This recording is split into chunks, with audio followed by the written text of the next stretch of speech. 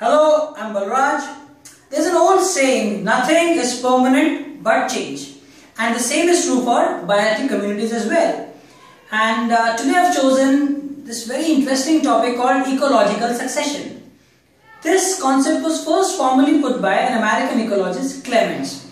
Ecological succession actually refers to the coming to life of a bare barren area, and it can be of two types, one primary succession and secondary succession. Primary succession refers to the coming to life of a place where life never existed. For example, there was a volcanic eruption, some volcanic island was created. This is primary succession. No life existed before. Now let's come to secondary succession. Secondary succession is a process where life existed earlier, but due to some reason it was wiped out. So let's look at it in a more formal way. You can say that ecological succession is a process by which simpler communities of plants and animals are replaced by more complex ones over a period of time. And a more formal definition can be that it is an orderly and predictable process of replacement of species in an area with time. And on the basis of causes, it can be either autogenic succession or allogenic succession. Autogenic succession refers to a succession where organisms themselves are responsible, and allogenic succession refers to succession where external factors are responsible, like fire or floods. Now I'll show it to you through a diagram. Now if we look at primary succession, now like I said, in primary succession life has not existed before. Let's look at this. For example, there is a rock, and here lichens have started accumulating, and these lichens are a symbiotic association of fungus and alga, and these lichens produce weak acids, and this leads to the weathering of the rocks. So in primary succession no soil was present, and because of this the primary succession takes thousands of years. So let's look at these stages. This is called the pioneer stage, because pioneer species, like the lichens, pioneer species are those which are the first to occupy a barren area. And then we have an intermediate species, then we have the climax community. Now climax community is a community that is in equilibrium with the environment, and I would like to elaborate a little more. See, when the lichens or the pioneers which initially came in, they come and alter the environment a little bit. For example, the lichens come in, they lead to soil formation. So then larger plants come in which require more nutrients and sunlight, so the lichens are actually removed. Whereas if we talk about climax communities, they do not change the environment to their own detriment. That is why they are able to survive there, and they are also in equilibrium with the climate. Now let's look at secondary succession. Secondary succession refers to a process where soil was present because life had earlier existed. For example, there was a certain forest. Due to forest fire, the forest was destroyed, but soil was present, and with soil, seeds and spores were also present.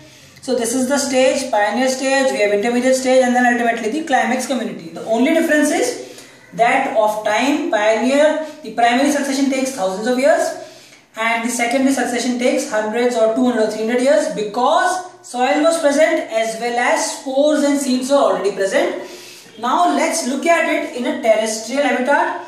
In terrestrial habitat, for example, there was a new pond which came in. So phytoplanktons initially came in. These can be called the pioneer species. Now let's observe this one important thing. In the aquatic habitat, as the process continues, the sediments start increasing, and this reduces the depth of the pond or the aquatic body, and the ultimate product becomes a forest. And I would like to add a very important thing, that aquatic succession happens because of eutrophication. Eutrophication is a process whereby a water body becomes rich in nutrients. So I'll also show you the certain stages again.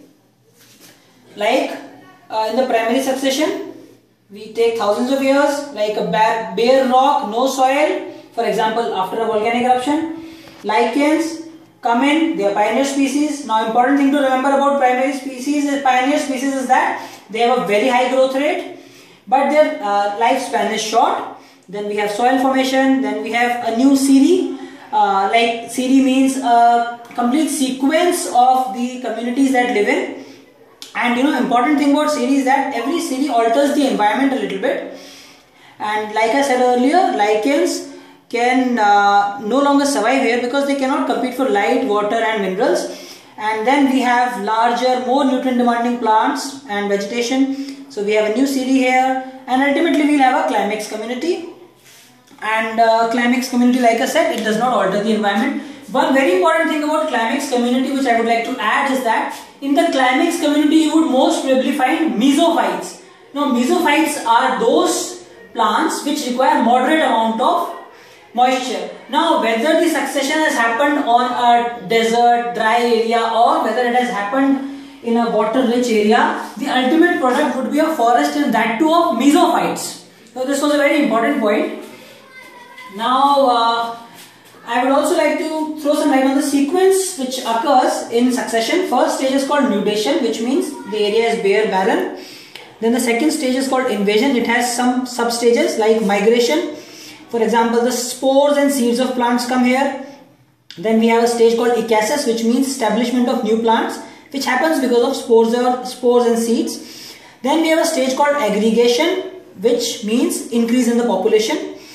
Then we have a third stage called competition and coaction, which means that there will be competition which can be inter and intra-species, that is within the species and also with other species. And reaction is the most important stage because here the environment is modified because of the organisms, and ultimately we will have the climax.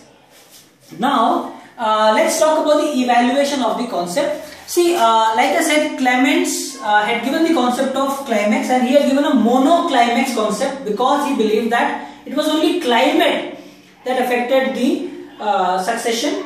So this enjoyed a long time of acceptability within the scientific community, but later a new concept called polyclimax concept has come, which means that not just climate, other factors like soil, temperature or gradient, these also affect. So within a climate there can be a mosaic of different climaxes. So it's called a polyclimax concept. However, the entire concept of climax is now being challenged. For example, Whittaker has challenged this concept because it is now believed that plants would never come into equilibrium with the environment, or the animals would not come into equilibrium with the environment. So this concept of climax is entirely being changed. And one more thing I would like to add, when we talk about succession, it's not just the succession of plants, it is also the succession of animals, because as the plants change, the habitat of the animals also change, their food requirements, they get newer kind of food, and that's why it's not just with plants, it's also with animals. So thank you for watching, and please stay tuned for more videos. Thank you very much.